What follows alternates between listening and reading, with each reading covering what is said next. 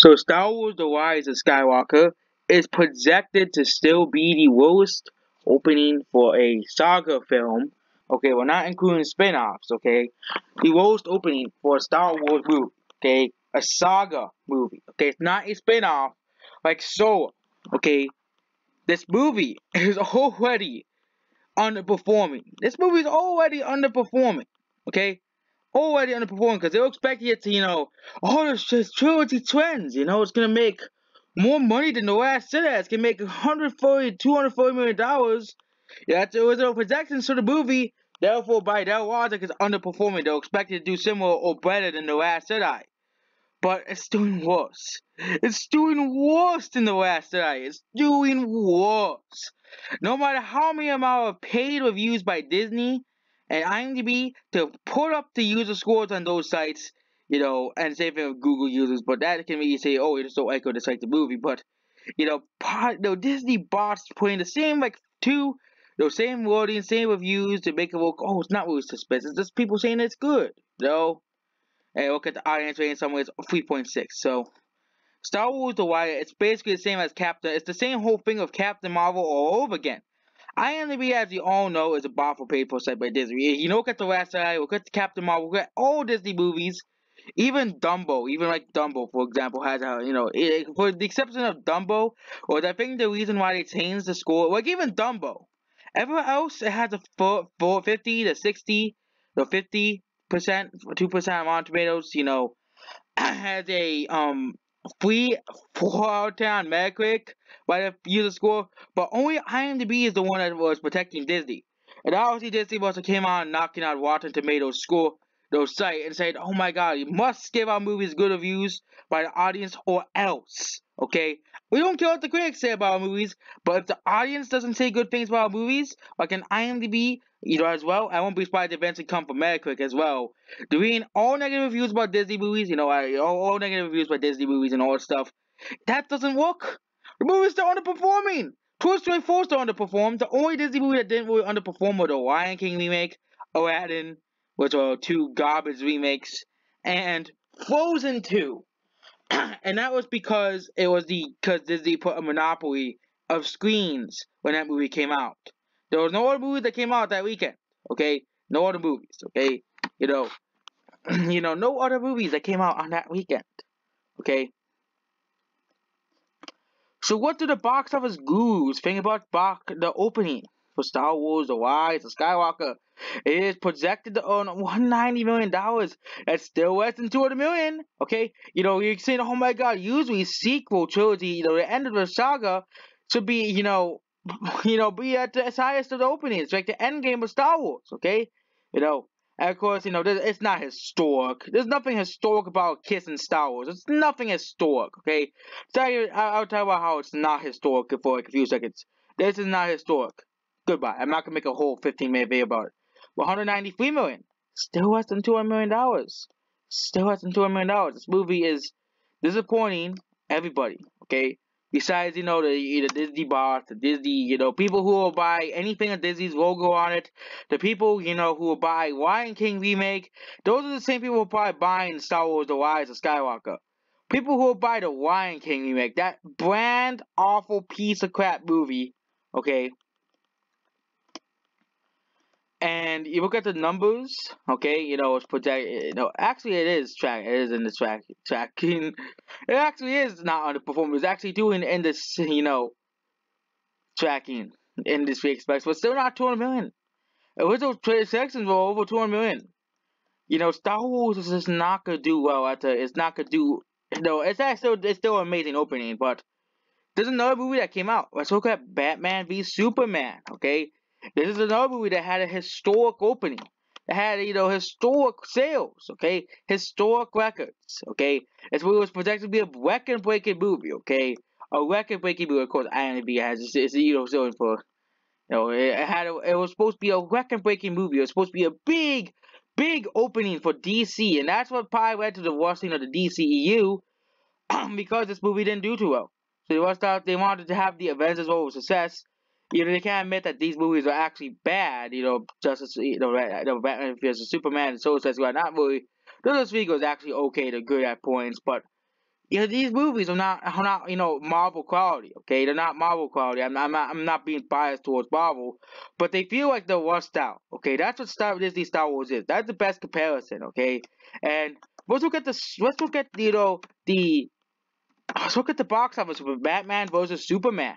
Batman vs Superman, despite opening the historic box office numbers. They always say it's historic. It's great for the movie industry. This is Batman v Superman's rakes. This is Batman v Superman. Okay? Batman v Superman. This could be Star Wars The Rise of Skywalker, but slightly higher. Okay? Slightly higher. Of course, the Star Wars Rise of Skywalker does have the holidays on its side, so it probably won't gross around $400 million. But expect it to have a massive drop. Expect it to have a big drop on its second weekend. Okay? Expect it to have a similar drop, or even bigger than Batman v Superman. Okay? Bigger drop. Probably than just as big as a drop as Batman v Superman The Last Jedi, which also had a 61% drop. And expect this movie to continue on dropping, okay? Continue on dropping at the box office, okay? Continue. Okay, The Rise of Skywalker is already underperforming. It's already underperforming. And just as Batman v Superman has proven in the past, high box office openings does not guarantee $1 billion unless it grossed like $600 to $700 million. Which The Rise of Skywalker is already not doing too well internationally as well. The movie's already doing poorly, not doing well in China. It's bombing in China. Okay. And people are saying, oh, Star Wars is becoming more popular in Asia. Okay. No, it isn't. It isn't. Okay. It's not gonna go the same as The Last Jedi. It's not gonna gross $450 million. Okay, it's gonna have the lowest opening of the Star Wars trilogy. It's gonna have an opening similar to Batman vs Superman. Okay, if we get Batman vs Superman, because Batman vs Superman was on the biggest worldwide openings. Okay, Batman vs Superman. Okay, Star Wars Rise of Skywalker is gonna do similar to Batman vs Superman. Okay, biggest worldwide opening. And here are the biggest world openings. Here we go. Batman vs. Superman. A movie that had a massive opening and still couldn't top $1 billion. Still couldn't beat that $1 billion mark. And it remains the only movie in like the top, besides Spider-Man 3. And Spider-Man 3 are the only movies in the top 15 to never top $1 billion. Never top $1 billion. Okay. Spider-Man 3 is another example. Okay. Spider-Man 3 had a massive opening. Okay? It had a massive drop-off like Batman vs. Superman. Batman vs. Superman, the Last not going to open to The Last Jedi. It's going to open similar, right at number 10. Knocking out Fast and the Furious. Or possibly below Fast and the Furious 7, okay? It's going to open at number 2, possibly even, not even the top 13, probably at 14. Okay? And Rogue One is all the way down here. Rogue One is all the way down here. Okay, Rogue One, all the way down here. It's not gonna open to Rogue One's numbers, okay? Or Justice League is another example. Had a massive opening, did top $1 billion. All the Twilight movies didn't top $1 billion despite having massive worldwide openings as well. Okay, so do people say, oh, it's still gonna go open with $400 million? It's still gonna go $1 billion? If it actually does go $1 billion, then you guys are right, okay? But at this point, if it does poorly like Batman vs Superman, okay, it's awful like this movie, okay, Batman vs Superman opened with a similar, it's opening with a, opened with $400 million. Batman vs Superman, it opened with $400 million. It did, and it bombed. It bombed. It bombed. Disney's incredible years obviously all Disney rigged it so they can win the box office. They'll probably get next year. Wouldn't be surprised if Mulan makes $1 billion because Disney rigs it to make so goes to $1 billion. Okay, and saying that Star Wars is it's not a guaranteed $1 billion. Okay, we have to look at the second week and okay, we have to wait until the second weekend comes out. Okay, second weekend. Okay, bombs in China.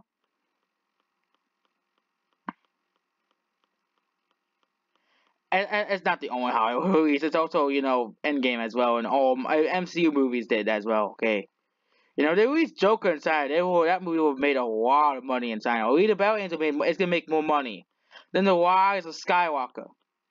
The Rise of Skywalker will be beaten by Alita Battle Angel in China. That's just the funny thing, okay? And saying, oh, it could be the biggest Star Wars movie. It's gonna gross 1.5 billion. It's not gonna gross 1.5 billion dollars worldwide. Okay, that is guaranteed. That's not gonna happen. Okay, it's only gonna open worse. It's only gonna open worse than The Last Jedi. So 1.5 billion dollars is not gonna happen with Star Wars: The Rise of Skywalker. It's just not gonna happen. Okay, not gonna happen. Okay, not gonna happen. Okay.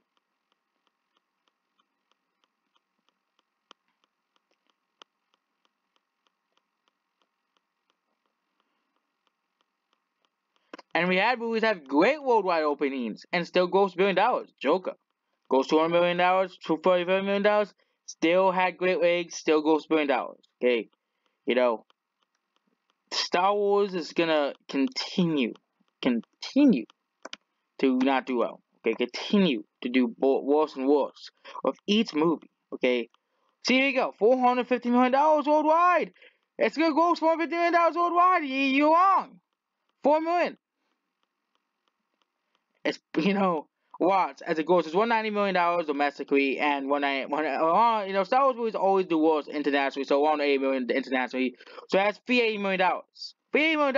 Okay, here you go. It's gonna be worse than Spider-Man 3. It's not even top 15 highest grossing movies. Okay, probably top 15. Probably not even top 15. And this is the end of the Skywalker saga. The end of the Skywalker saga should be grossing Endgame levels. Okay, I'm not saying the truth here. It should be grossing higher than The Force Awakens. It should be higher than Infinity War and Endgame. Probably not Endgame, but it should be at least higher than Infinity War. But it's not. But they're even debating if it will pass the Last Jedi's opening. They're still debating if it will pass the Last Jedi's opening. They're still debating among the media. Okay, still debating among the media. And even if it does well, we'll get Batman vs Superman. It could do as poorly as Batman vs Superman. I know it has the holidays, so it probably will gross $1 billion because Batman vs Superman didn't have the holidays at all. Go to make money on, okay? And Disney of course does rig the movies so their movies could gross $1 billion. We all know they do, okay? That's all the biggest movie brands all owned by Disney. The only ones that are not owned by Disney at this point are Fast and the Furious and Jurassic Park. And probably some Chinese movies, okay? And all of the Chinese movies, okay? The only ones that are not owned by Disney at this point, okay? And that's basically it. Goodbye.